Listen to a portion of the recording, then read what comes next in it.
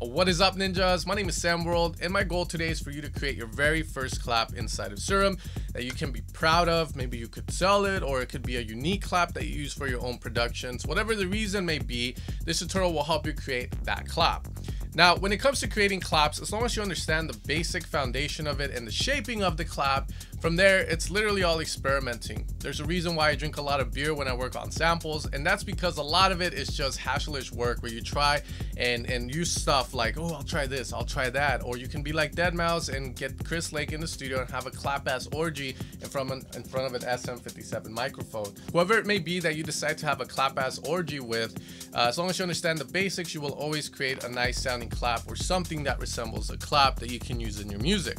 As always, guys, if you want to support my YouTube channel, you can head over to evilsounds.com where you can find a lot of my sound design work. I promise none of the claps I made or presets I've made had any ass clap orgies going on there, but maybe I should pick up on it to make better sounding claps. I don't know, but let's get straight into this tutorial. All right, guys, welcome inside of Ableton. If you're still here, what are you doing with your life, man? Nah. But like the reason we're going to be doing a couple of things, guys, is if you notice here, we have a 909 clap, and you can see there's essentially kind of like 3 hits, 1, 2, 3, and then we got this sort of release to it. Now we can achieve a similar result utilizing white noise, but again, it's up to you to kind of go with what you want to add. If you want to have reverb at the end and vice versa, do a bit of vector. You can layer different claps. You can create a clap and then layer with another clap, or like you can record acoustic instruments or use acoustic instruments and get the releases and layer with your clap to get like really cool results. That's what I tend to do a lot of the times as well, and that's called vector synthesis, where you're kind of just using two sounds and doing like kind of like a crossfade between them to create a new sound with that. So knowing that, here we have our Serum, and it's going to be hitting on the 2 and 4 here with the kick and the open hat. Now, I've made a tutorial on the kick, by the way, if you want to check it out as well. Now, the first thing we're going to do is essentially use bright white noise inside of Serum, and now we're just going to shape it. So if you remember what we saw, we can kind of get something similar here in Serum by just having 3 of them, and then having the third one, and then having, again, this guy here kind of be our release. From here, we can kind of just move this up and down depending on how much of a release on the clap we have. From there, we're going to get rid of the BPM and anchor so that we can control the rate. And then we're going to put it in envelope mode so it only plays once and it doesn't loop.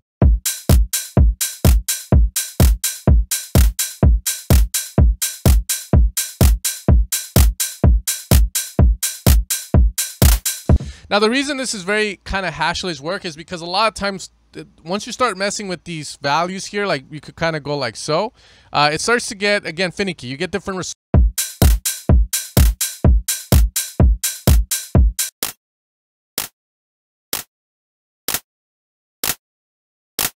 as you can see, so you create some dynamic there. From there, I'm going to utilize a high-pass filter to get rid of lows that we don't need. We'll go with a high 24 here and route the noise.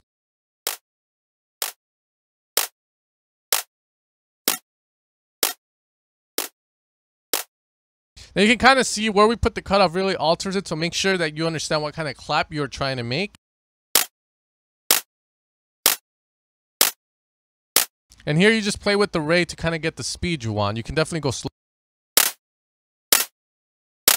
Notice that when we get slower, we can hear those little envelopes a little more. So this will require us to move the envelopes a little bit more to the right. Now this is where it gets a little bit finicky, because now you're starting to get a little bit more into this kind of territory.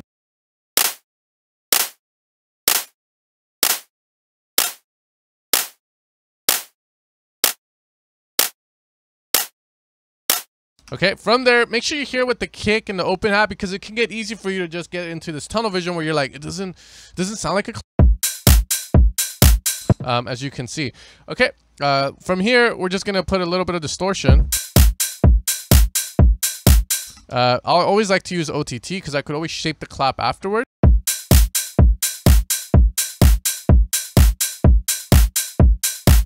And I'm going to put just a little bit of a hostile on it to give it a bit of width. So just...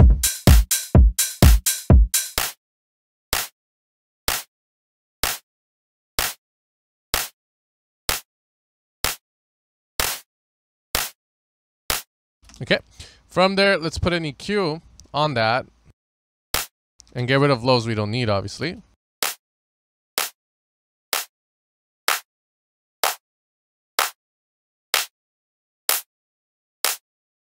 And then we're just gonna boost in areas that we think sound good. That is where it can get a little hard if you're not in a good listening environment, but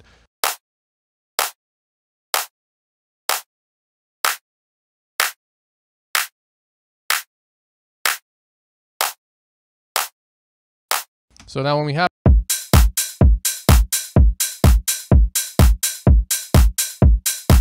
again, we're kind of shaping the clap. Now, I also like to use like a transient designer. Now, the reason I feel like deadmau5 would layer like an ass clap with his OG claps is just to create sort of like a transient on it to make it punch out a little bit more. So it's kind of like adding like a top kick from the Cashmere pack into it. But we're gonna do a little bit of a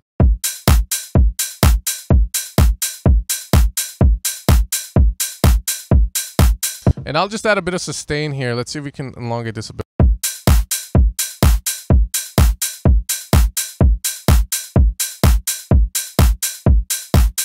Okay, and let's see the elongation here. Let's focus it in on the mids.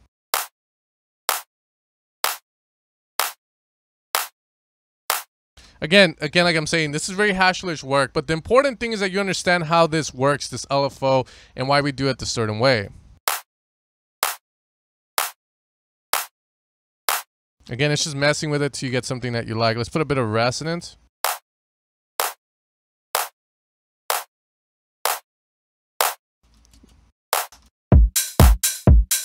I'm going to activate the clip.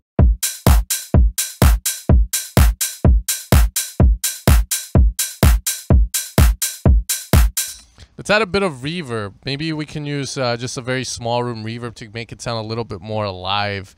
Lower that down a bit.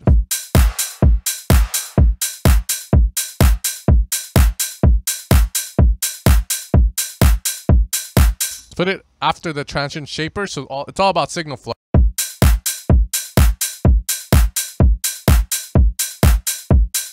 Okay, very cool there. Now, from there, let's say, assume you like the clap. The thing is that if we start to switch, you can see that we start to get kind of like different results with the clap. So it's just due to the tonalities of the noise that you are using.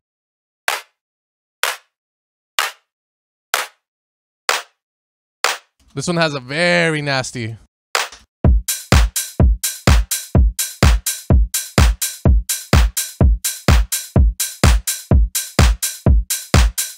So from there, you would maybe boost more highs to give it more or increase the pitch. As you can see there. Now, there are other things you can do as well. I mean, you could definitely apply sort of like this decay on the pitch of whatever noise we are using. So it kind of goes from 0 to 100 real quick. Ninja. Real quick.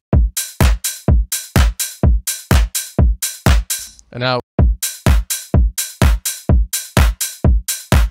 And then we can keep going from there. Now, the key thing that I want you to understand with the clap here is this is the basics of it, creating your clap. There's much more you can do with it. Like, I'll give you an example here. Let's say we have the clap. So here what I have is essentially what Cashmere created, like the kick enhancer, the snare enhancer, you know, it's a folder there. But you can do a lot with that. For instance, let's say we get something like short noise. We can definitely layer it in there. And that gives it like a new vibe. We can layer and down pitch the shit out of it. Just again, these are things you would do, just very experimental. But again, you understand that it works because you're kind of doing a little bit of vector. And now we have, because of this guy, we're getting that vibe. You kind of see the tone changes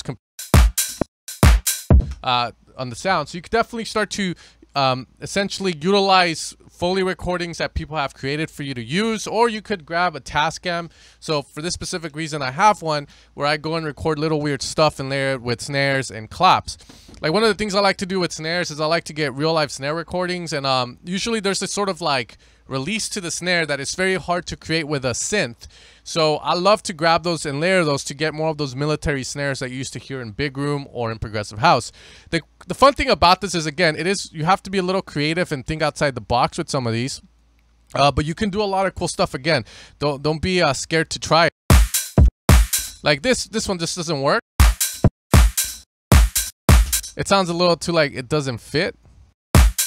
So you have to work and shape it. So that's more like vector synthesis stuff. We can. And now we have that, and then from there, again, you can start to layer other drums. Now, I don't recommend, like, if you're gonna sell these, don't use other people's drums from sample packs, depending on if they allow you to do it and manipulate it so that you can create your own. Here, what I'm doing right now is just grabbing essentially these claps and trying to create more of a grainy clap, so they don't have to land directly on beat.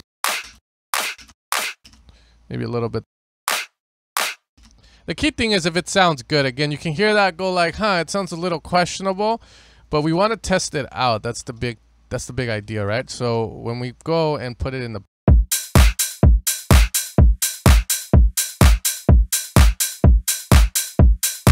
from there, we can pan to the right, one to the so we get a little bit more of a stereo field. Again, making claps, it can be fun for some people, but for me, doing a lot of this stuff, after a while, it gets a little old. You're like, okay, here we go. Let's try this. Let's try that. So I need a lot of beer to think outside the box. That's just me, though. You call me an alcoholic if you want. I know I am, but you know what? Live my life how I want. I'll die one day. I'll rather die making clap samples with a bunch of like Coronas or something. But hopefully that makes sense for you guys. The basics, again, comes down to creating the very standard clap, and then from there you can layer it, you can start to manipulate it, you can start to go like, you know what, I like that, but let's see, what if we start to add, I don't know, like a let's see, a ring mod.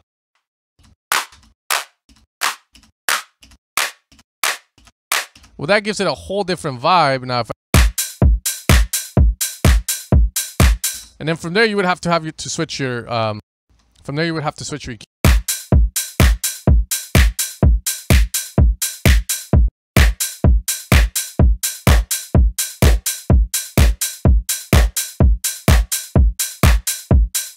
And it's finding those sweet spots. Again, we can move it.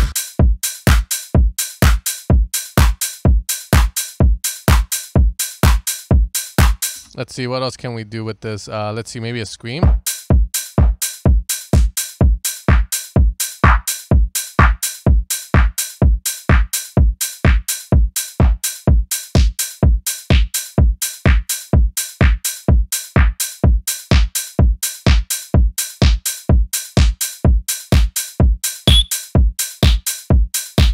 And then we get more of a like kind of an erosion effect to it. You could try different distortion. I don't know if we. That makes it sound a little bit more lo-fi and grainy, so I would definitely layer something on top of it that's a little bit more high frequency, so that way we get more of those highs out of the clap, even though I still like, again, the grainy part of it. So I could go like, you know what, let's, and that gives you more like that. But again, it's all about using what you have at your disposal. There's no right or wrong about creating claps. I mean, you could slap your hands on the mic if you think that's going to give you the clap, but if you're making dance claps and not, you know, claps for movies and shit, then this is the basics of it. Again, you can manipulate this in any way you fucking want. If you want, you could have this, I don't know, add another one in there for God's sake. You can do, okay, let's do another one, Sen. Okay, I already messed it up. But anyways, I hope that makes sense for you guys. I hope you had fun watching me do this without any beer. And if you guys want to make your own clap, now you know how to do it. Now, the last thing I need to teach you guys is how to do open hats, but I'll wait a year to give you guys that so I don't get any competition when it comes to these packs. I'm just kidding. But you guys take care. You guys have an amazing day, and I'll catch you guys next time. Peace out, and most importantly of all, have fun making music.